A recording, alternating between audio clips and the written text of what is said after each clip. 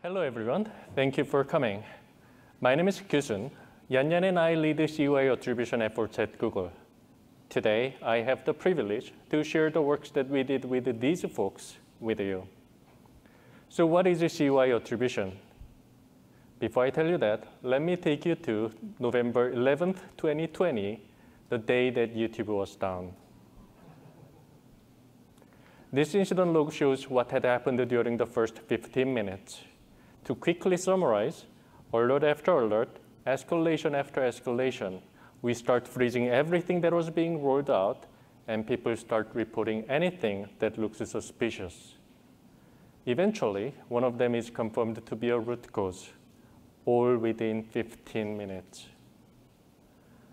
I think this incident was handled incredibly well.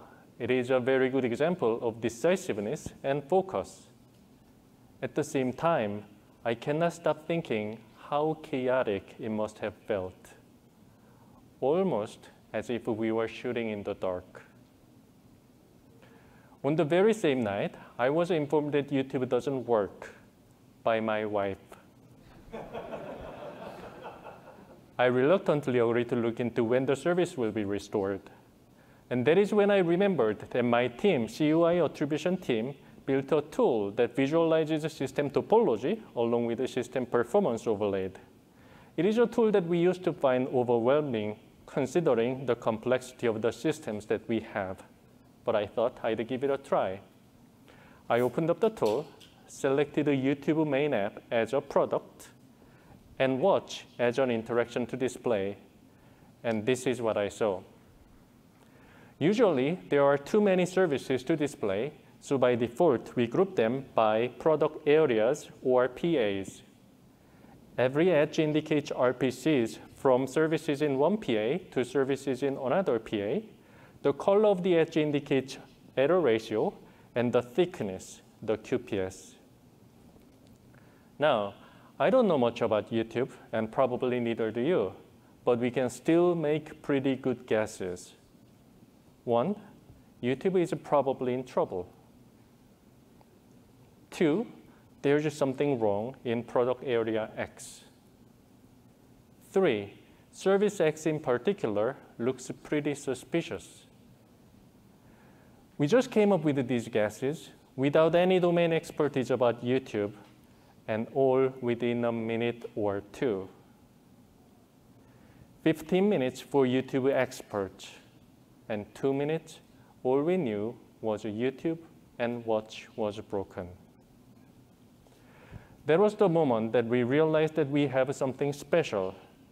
Today, I'm going to share what it was that we had so that you can have the same if you wish. And I'm going to share how this is gradually transforming Google so that hopefully we can all together transform the industry. Before I share what it was that we had, let me begin with why it is hard to debug an issue that is caused by a service multiple hops away. Let's say that your request begins at server B, then flows through C, E, and F. To F, every request it is receiving is from server E. It does not know the existence of server B, just like a server B does not know the existence of server F. With the normal server metrics, you can distinguish the performance among the immediate callers and immediate callees, but you really cannot trace it further upstream or downstream. With the distributed tracing, a unique ID is propagated along with the request. Then every server that receives the request sends detailed information to the observability backend keyed by the unique ID. With that, we can construct a complete chain of events in a view like this. But this view only gives you the visibility into single request at a time, limiting its practicability. On one hand, we have one-hop visibility for all the requests that the server sees.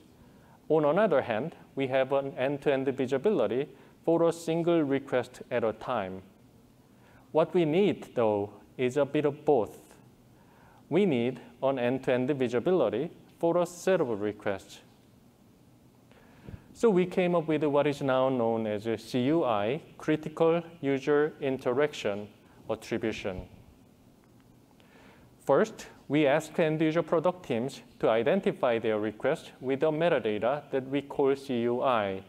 It is essentially a string that indicates what end-user product it is from and what kind of a user interaction it is for. For example, if the request is for users to watch a video on YouTube, then the string could be YouTube/watch.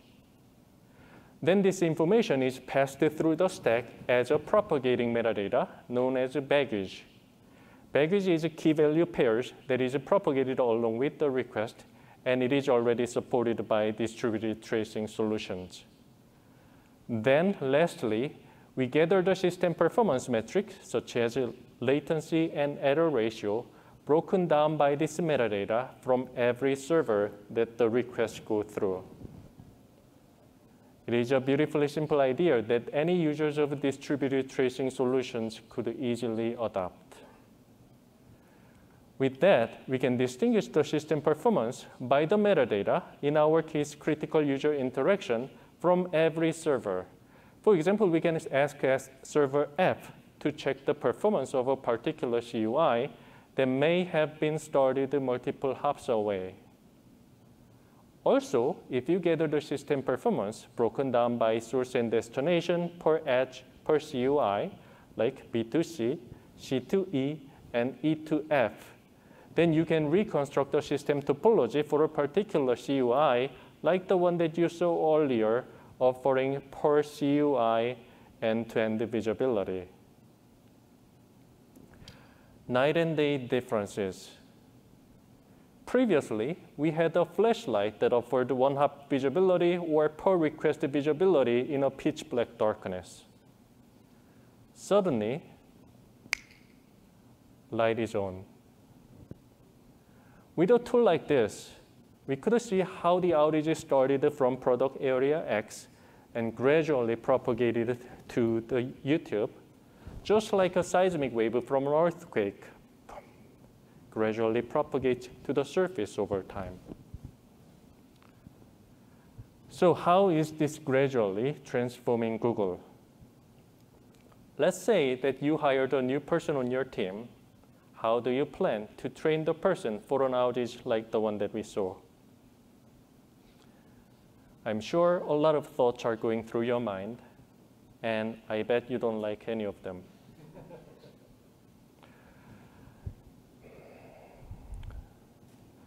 You probably have thought of something like this, though. First, confirm the outage on the server, like YouTube, and then check its immediate backends.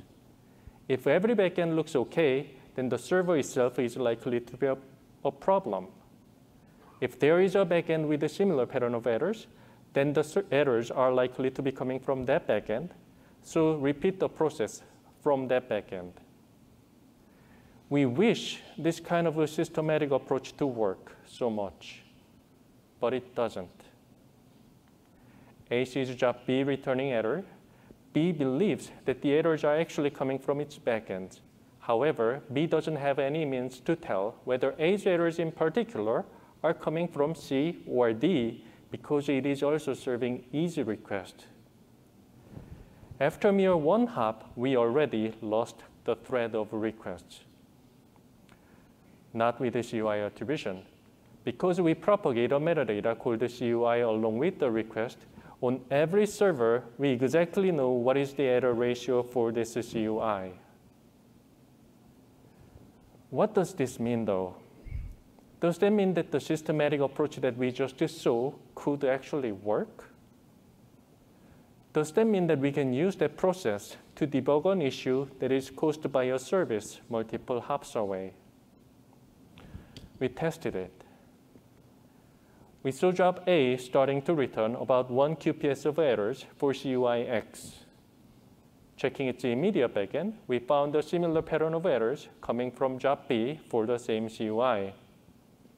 Traditionally, this is where you give up and page on call for job B, who probably can't help you very much anyway.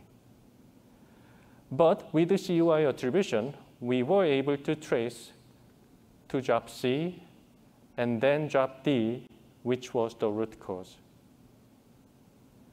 All these servers, job A through job D, They handle more than millions of QPS each. Yet we were able to trace one QPS of errors starting from job A all the way down to job D. As it turns out, we can find the needle in the haystack if you thread the needle with a propagating tag like CUI.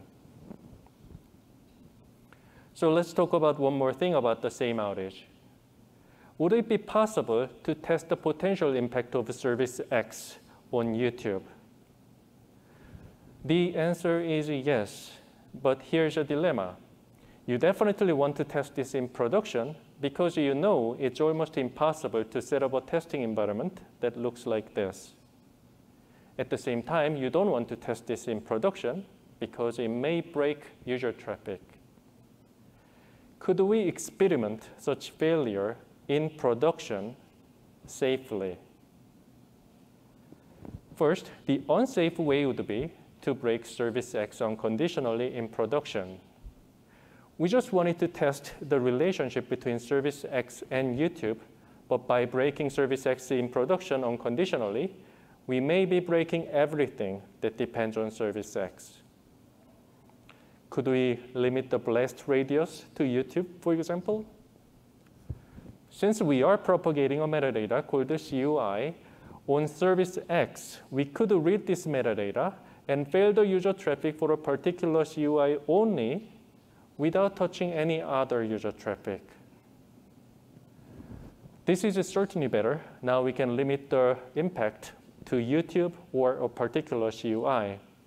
But could we do better and try to avoid breaking user traffic? What if we copy the user request for certain CUI and replay it with one additional propagating metadata to indicate that this traffic is for an experiment? Then on service X, we could inject forge targeting both metadata, one for CUI and another one for the experiment, and observe the impact on the experiment traffic without touching user traffic at all. With a scheme like this, we could test the criticality of not just the direct backend, but also indirect backend. With a scheme like this, we could evaluate the sensitivity of the front end on the latency increase of the backend multiple hops away, all in production, while minimizing the impact to the user traffic. So many possibilities. So many possibilities appear by propagating a piece of metadata, such as a CUI, and gathering the metrics by the metadata. So many opportunities become available by simply leveraging a baggage mechanism that is already available in distributed tracing solutions. Possibilities and opportunities are what lies beyond distributed tracing. Earlier, I quite ambitiously called for an action to transform the industry together. Shall we? Once again, my name is Kyusoon, and thank you very much for your time and attention.